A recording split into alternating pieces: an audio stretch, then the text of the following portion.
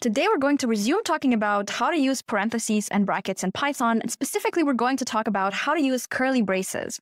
As you probably already know, Python curly braces are not used for delimiting code blocks or for establishing control flow. We use indentation for that. So we have specific spacing rules that we use in Python to show, for example, where a function definition starts, where it ends, where a for loop starts and ends, so on and so forth. That said, curly braces are used in Python, and they're used for 4 things. The first thing you're going to use curly braces for in Python is to create and use dictionaries. The second use for curly braces is for creating dictionary comprehensions or Dict Comprehensions, which are a close cousin of list comprehensions, which we talked about in the previous video. The third use of curly braces is for creating sets. And the fourth use of curly braces is for formatting strings. Let's go ahead and dive deeper into this and see some examples for each of these scenarios.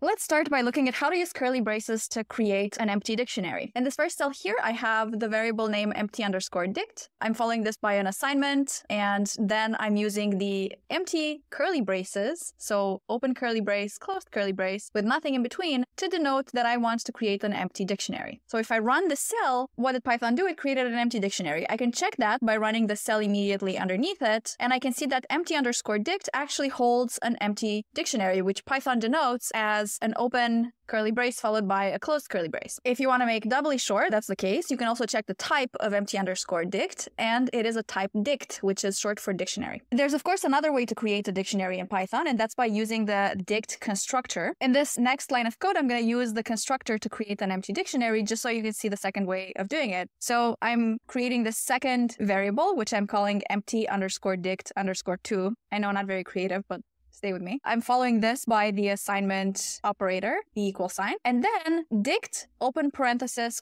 close parenthesis, is how I call the dictionary constructor. So if I run this line of code, what do we have? The constructor ran, it created an empty dictionary, it stored it in the empty_dict_2 variable. So now if I check inside this variable, there you go, I have an empty dictionary. Again, if you want to triple check, you can check the type of empty_dict_2, and voila, that's of type dict, so dictionary. Now, what if I want to create a dictionary that already has elements in it? Well, that shouldn't be too difficult. The elements in a dictionary are key value pairs. So each element in a dictionary consists of a key and a value. So there's a unique key and there's a value attached to it. Let's see an example of what that looks like. So I have here the variable name full_dict. It's a full dictionary. The assignment operator again. And inside the curly braces, which denotes dictionary in Python, I have 2 elements here. The first element is this first key value pair. The key of the first element is the string first_key. The value is the integer 1. And the second key value pair in the dictionary has second_key as the key. So it's a string, and it has the integer 2 as the value. So one very important thing, as you probably already know, but I'm going to mention it just in case, the keys in a Python dictionary need to be unique and they need to be immutable. All right, so if I run this line of code, my full_dict was created, and now I can check that, and I can see that this variable name contains the 2 key value pairs that I assigned to it earlier on. The second use of curly braces in Python is for creating dictionary comprehensions, also known as Dict Comprehensions. Dictionary comprehension is simply a shorthand of creating key value pairs and adding them into a dictionary, and the syntax is going to look very similar to the syntax of a list comprehension, which we saw in the previous video. So what is a Dict comprehension and what do we actually use it for? So this line of code here contains a Dict comprehension. So what am I going to do here? Of course, I'm going to create a variable name so that I can store this Dict comprehension, and then I'm going to write the actual comprehension. We're going to put it inside curly braces because the end result is going to be a dictionary. And the actual comprehension here is going to look very similar to a smushed in for loop. Now, inside this Dict comprehension, the first thing that you're going to see is the key value pair. In this case, the key is the variable num. It's followed by a colon, and then the value of the key value pair is num divided by 2. So basically, for each num in a collection, I want to use that as a key, and I want to assign to that key the value of num divided by 2. So the value is going to be half of the key. And I want to do that in a loop for each num within range 5. What a Dict comprehension is effectively a shorthand for creating key value pairs and putting them in a dictionary by going in a for loop. So by basically iterating over all of the values in a specific collection. In this case, I'm iterating over the values that are generated using this range function, to which I gave the input 5. So basically that would be the first 5 integers starting from 0. So if we run this line of code, what happens? The Dict comprehension was created. It was stored in the dict_comp variable. So if I go and I look inside that variable, what do we have? We have a dictionary, right? Again, we can track here what happened when we ran the first line of code. We now have, how many? We have 1, 2, 3, 4, and 5 key value pairs in this dictionary as we expected. Why? Because we iterated in this for loop inside the Dict comprehension over 5 values, right? So the first key is the integer 0. The first value is 0 because 0 divided by 2 is 0. The second key is the integer 1. The second value is 0.5, so on and so forth, right? So up until 4. Why? Because range 5 is going to yield the integers 0, 1, 2, 3, and 4. It's not going to yield 5 because that's the end of the iterator. Now, this video is not specifically about dictionary comprehensions, but I'm going to show you an unfurled version of what this dictionary comprehension shorthand stands for, and that should hopefully help you get a better understanding of it. If we were to not use this shorthand, which creates this dictionary in a single line of code, what would we do? We would do the following. So we're now in this cell that I highlighted here, and let's say that I'm just going to do this step by step, right? So the first step that I need to do is to create this empty dictionary, right? This is the dictionary in which I'm going to add each of the key value pairs as I create them. So I'm making this empty dictionary and I'm storing it inside this variable called dict_comp_equiv. This is the equivalent of a dictionary comprehension. Now, if we were to unfurl this entire Dict comprehension here, what we would have to do is basically write the for loop first, so for num in range 4, and the action that we want to take, right, the code underneath that, like we normally would for a for loop. So dict_comp_equivalent, open square bracket, closed square bracket, and in between the square brackets, we have the variable num because this is the same variable that we used here. So num is the variable that we used to keep track of where we are within the iteration. So this is how we're iterating over the keys that we are adding to this dictionary.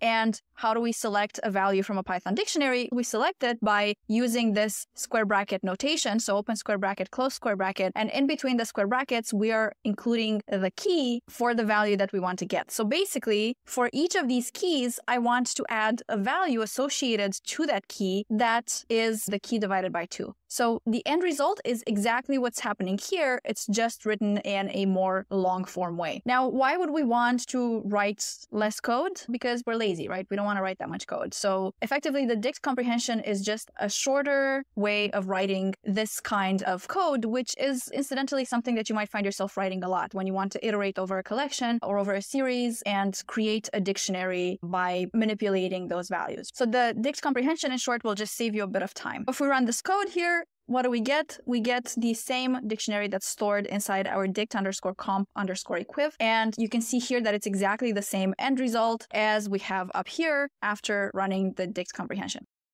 The third use of curly braces in Python is for sets. Sets are a data type. They represent a collection of mutable, unique, and hashable values. In short, you can treat a set as a dictionary that contains only keys and no values. An important property of sets is that each of the value in a given set is going to be unique. For this reason, it's really important to keep track of what you put in a set, because if you end up adding duplicate values to a set, you're going to lose them. And in fact, a very common use of sets is to deduplicate sets of values. So you would put everything within a set in order to end up with just the unique values in that collection. Now, how do we create the set? We create the set using curly braces, same as with a dictionary, but instead of entering key value pairs, we just enter values. So just plain values separated by commas. So in this case, I created this variable called unique, and to this variable, I'm assigning a set that consists of 5 elements, the numbers from 1 through 5. So if I run this line of code, let's see what got stored in the variable unique, and it's exactly what we expected. The numbers from 1 through 5. They are all unique and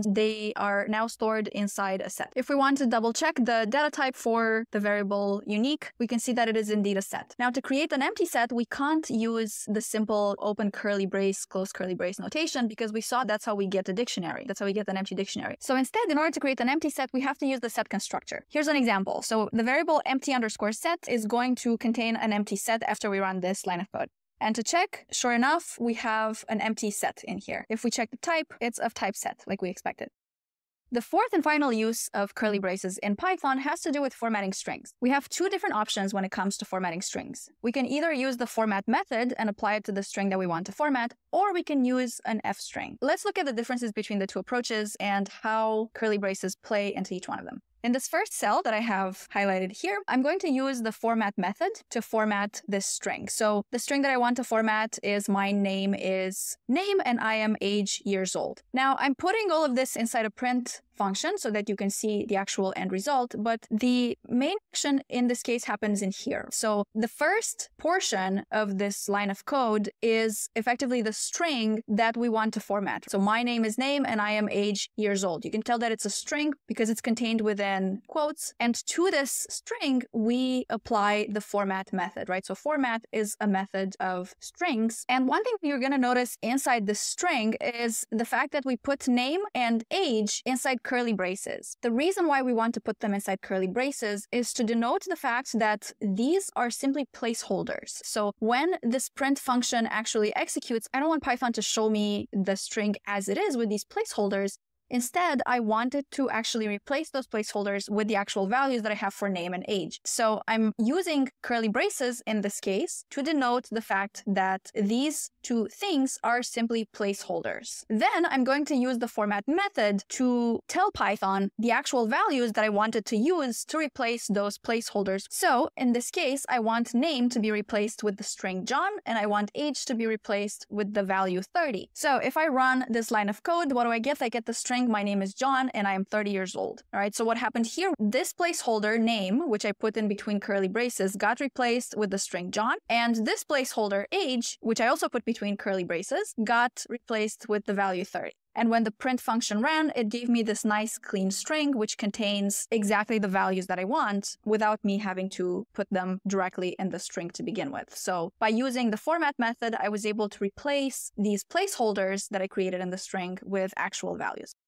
Now, the second way to format this string, which you may or may not prefer over the format method, is by using an f string. An f string is an alternative to the format method, and f strings are available in Python as of Python 3.6. So if you're running Python 3.6 or later, you'll be able to use f strings if you prefer this way of formatting strings. So what's the difference here? Because we don't have an actual method where we can place the values that we want to replace instead of our placeholders, like we did up here, we're actually going to write the values first. We're going to first specify that name is going to be replaced with value John, age is going to be replaced with the value 30. And then when I write the print function, what I write is effectively the exact same formulation that you saw above, right? So the string looks exactly the same. We're still using curly braces and we're using placeholders to tell Python where we want those values placed. The placeholders are still surrounded by curly braces, just like they were up top. But instead of using the format method that we used up here, what we're going to do is just put this f in front of the string. That's it. That's all there is. So by putting an f in front of the string, we're telling Python, hey, I want you to format the string such that you replace these placeholders, which I put in between curly braces, and I want you to replace them with whatever I put in the variables with the same name. So since name I defined as holding the value John, I want you to replace that inside the string, and the same for age. If I run this code, basically the result I get is exactly what I got earlier when I used the format function. My name is John and I am 30 years old. So just a different method. If you're running Python 3.6 or later, then this is available to you, and you may or may not prefer it to using the format method because it's a bit clearer. It's not all in one line of code. It's a little cleaner as a presentation. All right, that's it for curly braces in Python. If you've enjoyed this video, go ahead and click that subscribe button and also the bell. That way you'll also be the first to know when the next video comes out. For even more in-depth tutorials about Python and other AI technologies, go ahead and check out our blog as well. That's going to be at edlitera.com/blog. The link is going to be included in the description as well. Thanks for watching.